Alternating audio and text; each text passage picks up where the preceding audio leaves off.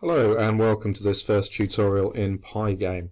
So this series of tutorials are based around making your very first game, and before we do that we need to learn the basics of how to use Pygame. Now first off, you'll need Pygame installed on the machine you're using, and I'll be creating a separate video to show you how to do that, so make sure you've watched that first if you do not already have Pygame installed on your machine. So in order to make a game in Pygame, the first thing we have to do is import the Pygame library, and that will give us all the functionality that we need to create our game. The next thing we're going to do is create some colors. So we're using RGB values here. So what we've got is the variable black, which is set to 0, 0, 0. Now this is a tuple. It's a little bit like a list, but you never edit the values within it. And why would you? We're setting some colors, so there's no need to change them. So a tuple is ideal. Now we're setting it to 0 red, 0 green, and 0 blue, so that will give us a value of black. We do exactly the same for white, and now we're setting values of 255, 255, 255, so that's the maximum value of red, green, and blue, which gives you white. Now to get red, we just set a value of 255, so that's a maximum value in the red channel, 0 green and 0 blue, and that will give us our colour of red. So that means later on in the game we can just use the word red, white or black rather than having to type in all of the values again and again. So saves on code later on. The next thing we need to do is to open a window and set its size. So let's have a look at that.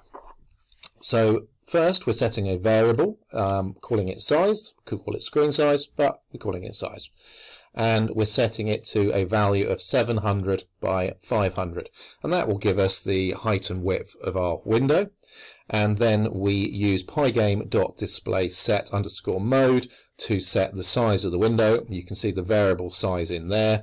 You could of course just type 700 by 500 in there, but it makes sense to set these things up initially into variables because it saves you repeating code later. So now whenever we want to change the screen size, we can just change it once here and everywhere else in our code will automatically change rather than having to edit multiple pieces of code. So that will give us our screen. Now the next thing we're going to do is set the color, the background color of our screen to white, and we do it in this way. We just go screen.fill, and we can now use that variable white which we created earlier. We could set it to black or red, however we desire, but in this case we're just going to set it to white. So now we've got our screen. The next thing we need to do is to be able to draw shapes on our screen, because for any kind of a game you're going to want to have, various things on the screen. They could be cars, they could be aliens, it could be whatever you want. So we need to learn how to draw some basic shapes. So here we're using pygame.drawRect, so that's going to be a rectangle, and we're saying draw it onto the screen. So we're referring to the variable here, so that's going to draw it onto our screen, and we're setting the color to red, and again that's all set up here, so otherwise we'd have had to have typed in here 25500. Now we can just use a variable name, quick and easy. We're going to set the position, so we're going to set the X and the Y value, we're going to set the length and the width of our rectangle, and don't forget here we've got some square brackets, pop it inside of there, and don't forget to close off your bracket here as well.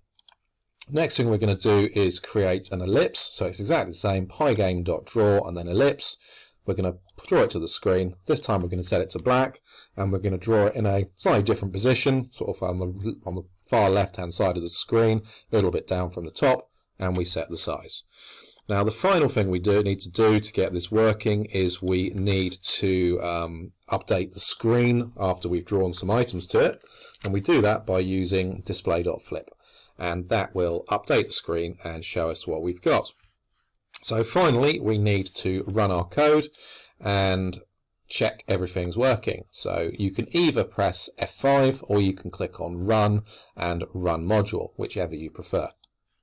So we save it and we run it, and then if all goes well, you've coded it correctly, you will get your ellipse and your rectangle successfully drawn to the screen. Now the next thing to do, just to practice getting the hang of this, you can change a color here and here to one of the other ones set. You can try setting a few different colors, green or blue, just to get the hang of practicing, and have a play with these values here. So for example, if I wanted this to be maybe a platform in a game, I might want it to be, quite a lot longer than it is at the moment. So I could set that maybe to, rather than 100, I could set that to 300. I could run the game again, and I would get a much longer rectangle.